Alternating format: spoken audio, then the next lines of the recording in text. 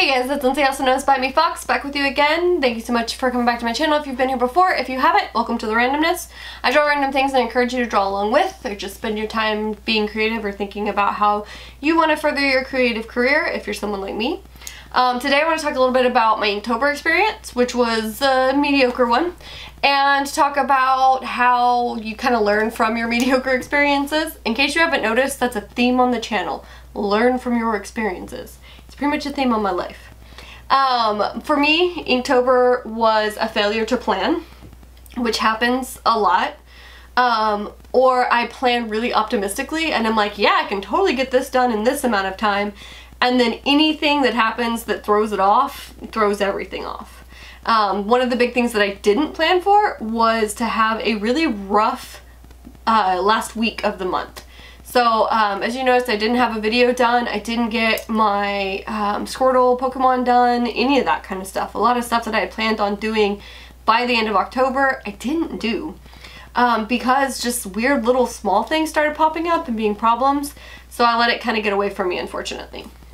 But I did enjoy Inktober. I don't usually do it as a social media show everybody type thing. I do it as a personal growth, and I don't really, if I understand correctly, I don't even do it right. When I talk about Inktober, I use my markers anytime I can.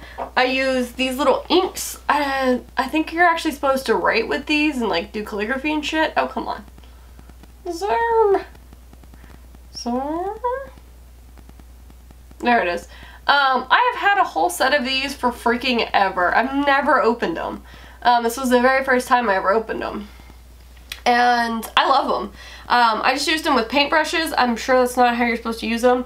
And just shaking them up. I use little pipettes to get some color out to mix up the colors on them. But yeah, it was really fun. I've never used them before. I'll probably actually watch a video on how to use them now. But anyways, so for me that was the whole point of Inktober, was just kind of to experiment, use some different mediums that I hadn't used before, do some stuff I hadn't done before. Originally I planned to put everything in this book, but I think it's a moleskin.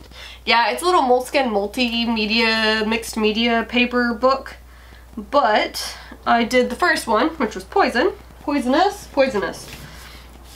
I did that one in this book, and I hate this paper. This one is all Copic. Yeah, this one was done in all Copic chows, and I'm sure I'm saying that wrong, sorry. But if you look, it's got this awful texture on it, and I really didn't care for that. So that kind of bummed me out, and was kind of a bad way to start, because my whole original plan had been to do it in this book. Day 2, I had scheduling conflict, which threw me way off, so I ended up drawing in my carry-around sketchbook with a ballpoint ink pen that I usually carry around to sketch with. And I actually like the way it came out. It's got a lot of cool motion to it. I don't know if you can tell what it is, but it's a like six-winged serpent creature. And I like the way it came out.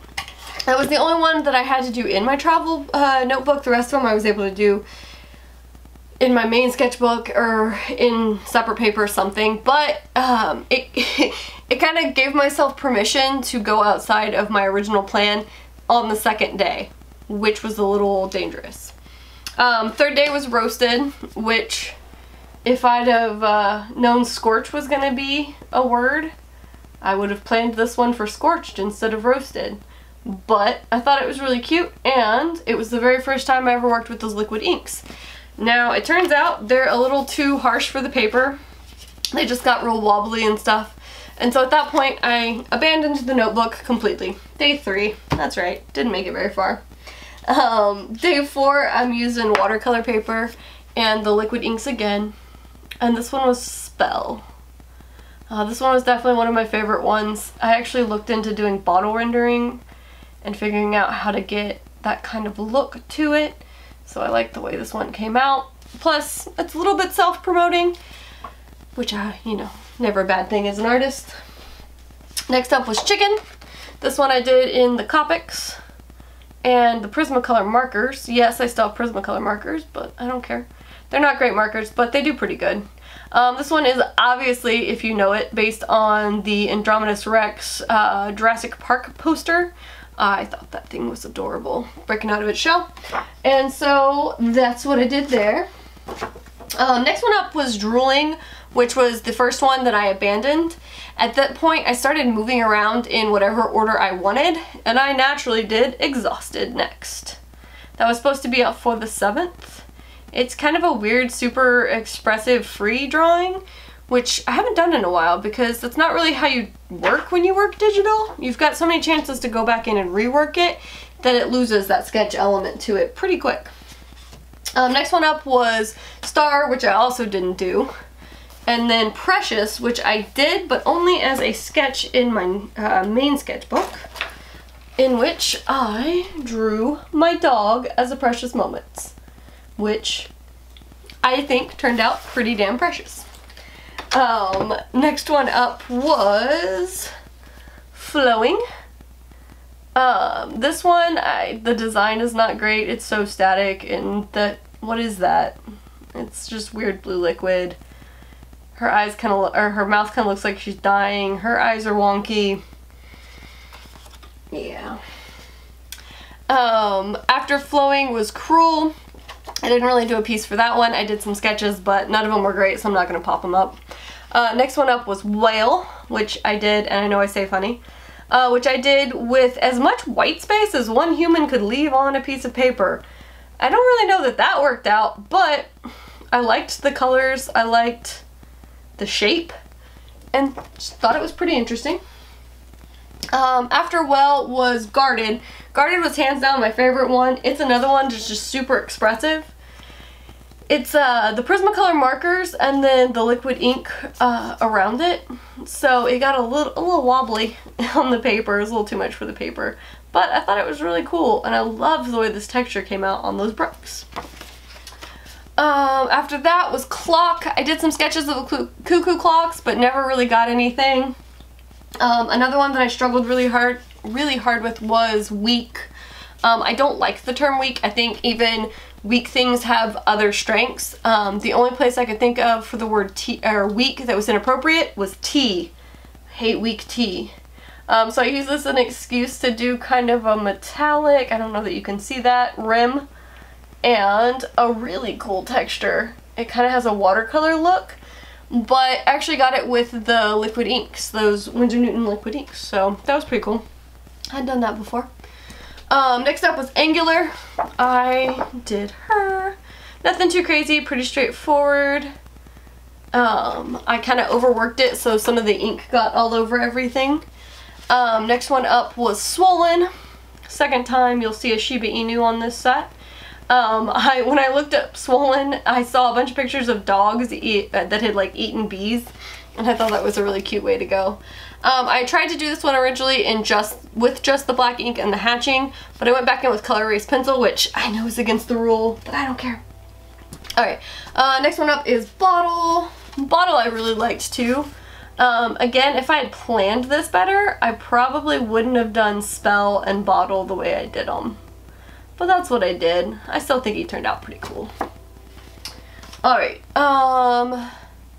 after that is Scorched, which I didn't do. Breakable, which I kind of did. My drawing that you saw me do for Electra was originally sketched as a concept for Inktober.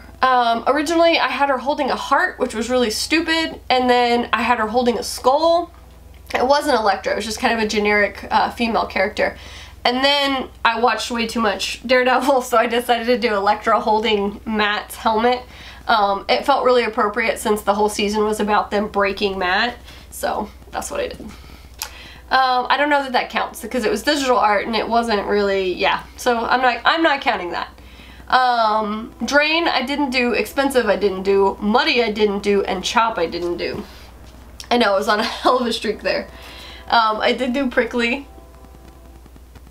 This one's based on a little prickly pear concept. I thought he turned out pretty cute. Again, doesn't really look like stuff I usually draw, but I like the way it came out. Next was Stretch, which I didn't do, and Thunder, which I drew. I don't know if you can even see that. I drew it in the color erase. I was ready to ink it, but I never actually inked it. I don't know what happened. I like it enough. I am going to go back and ink it and kind of create like a thunder effect in the background. So hopefully that one will turn out. And then I didn't do gift. Double I did sketches for, but I'm not even going to show you the sketches because I hate the way they turned out so much. And Jolt, I don't care for either. I was super spent at this point and just wasn't creating great work. I do like the costume, but everything about the pose is awkward. The hand is horrible. Her eyes are pretty cool. Her face is okay, but yeah, just not great work. Not really what I'd want. And then, okay, for Slice, I actually did Slice as one of the original sketches. See if I can not show you what's next to it because it looks like shit.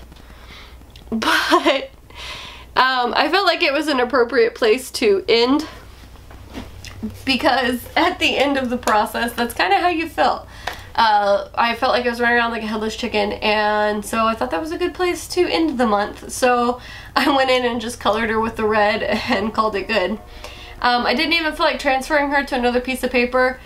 Because so much of what I did for Inktober was more sketch and experiment oriented, I felt like it was completely acceptable to just leave it in a sketchbook, acknowledge that that's what it was, and move on. Do something better next time. So that was what I did and what I kind of learned with my Inktober. Look to see me doing more with the hand-drawn stuff. I'm not really sure how to film that yet, but I'm going to figure it out. So you'll see more of that coming up. I am going to finish up the Pokemon, or the Squirtle Witch Girl. That's probably what I'm going to start drawing right now. And yeah, that was my Inktober experience. Let me know how your Inktober went. If you just watched, if you participated, if you love what you did and you want to post link below, do that. If you hate the way it turned out and you just need a place to vent, do it below. We've all been there. We all know what it's like. I give myself a passing on this one, probably like a C or a D, not a great passing, but I learned a little bit. I experimented where I usually wouldn't have, so that for me was just kind of a nice way to step out of my boundaries, give myself a chance to do something different moving forward, which is really cool. And I already did another piece with ink. Let's see if this guy will go. And so yeah, I already did a little couture critter dude with some inks that are weird and pearlescent. I kind of like the way he came out too. So he's gonna hang out behind me for a while. But anyways, I'm gonna get to creating my next thing. Let me know how your Inktober went. Let me know if you liked this video. Please give it a heart.